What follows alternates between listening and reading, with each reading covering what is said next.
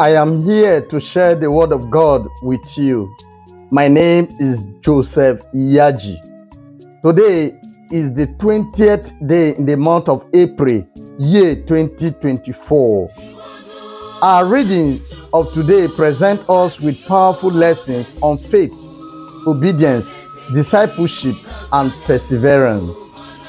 In Acts chapter 9, verse 31 to 42, we witness the early church flourishing amidst persecution, demonstrating the power of faith and obedience in God's plan. Meanwhile, in John chapter 6, verse 60 to 69, Jesus challenges his disciples with difficult teachings, highlighting the importance of true discipleship and unwavering loyalty. These passages remind us of the transformative power of trusting in God, the challenge of following Jesus faithfully, and the necessity of perseverance in our journey of faith. In our first reading of today, from Acts chapter 9, verse 31 to 42, we see the early church growing and expanding. After a time of persecution, the believers are now experiencing peace throughout Judea, Galilee, and Samaria. We hear how they were encouraged by the Holy Spirit and lived in the fear of the Lord. It is a powerful image of a community that, despite challenges and dangers, is thriving because of their faith and commitment to God. But it is not just about the numbers, it is about transformation. We read about Peter healing Aeneas, a man who had been bedridden for 8 years. With just a simple command, Aeneas, Jesus Christ heals you. Get up and make your bed. Aeneas was healed. Then we hear about raising of Tabitha, also known as Dorcas, from the dead. This miraculous event led many to believe in the Lord. These stories remind us that God's power is real and active. When we live in the fear of the Lord and listen to the Holy Spirit, extraordinary things happen. But there is a caution here too.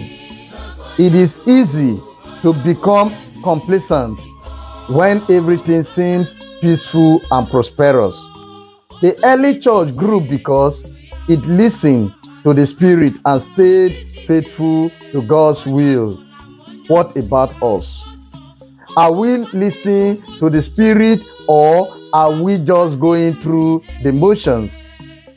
Are we committed to the Lord, or are we more interested in our own comfort and security? Beloved in Christ, before I dive into the message of the gospel, I want to share an important opportunity with you. Are you preparing for JAMB, post-UTME, pre-degree, or School of Nursing exams? Look no further. Akahi Tutors is currently conducting tutorials to help you excel in these exams. Join us at number 67 Oduduwa College Road, Ile-Ife, and let our experienced tutors guide you towards success. Don't let these crucial exams catch you unprepared. Call the number displayed on your screen to enroll now. Thank you, and may God bless your academic endeavors. In Jesus' name, amen. Beloved in Christ, in our gospel reading of today, from the Gospel of John chapter 6, verse 60 to 69, we encounter a turning point in Jesus' ministry. Jesus has just finished explaining to his followers that he is the bread of life and that they must eat his flesh and drink his blood to have eternal life. This teaching is truly hard to understand and even harder to accept. Many of his disciples couldn't handle it and they choose to walk away. This moment is sobering, disheartening, and very sad indeed.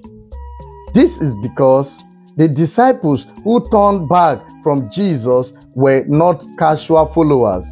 They had walked with Jesus, heard his teachings, and seen his miracles. Yet, when Jesus challenged them with a truth that didn't fit their expectation, they left. What about us? Are we willing to follow Jesus even when his teachings are hard to understand or uncomfortable to live out? Peter's response is powerful and should be our response too. When Jesus asks the 12 if they also want to leave, Peter says, "Lord, to whom shall we go? You have the words of eternal life." Despite the confusion, doubt, and difficulty, Peter recognized that there was no better option than to stay with Jesus.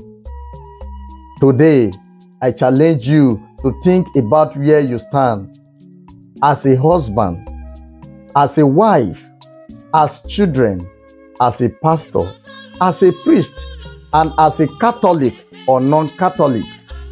Are you with those who are willing to trust and follow Jesus even when it's tough? Or are you like those who walk away when the teachings get too difficult? The first reading shows us the power and growth that comes from a faithful community. The gospel reading warns us about the danger of walking away when the journey with Jesus gets tough. Let's examine our hearts. Are we fully committed to living in the fear of the Lord and following the guidance of the Holy Spirit? Or are we just along for the ride until the going gets tough?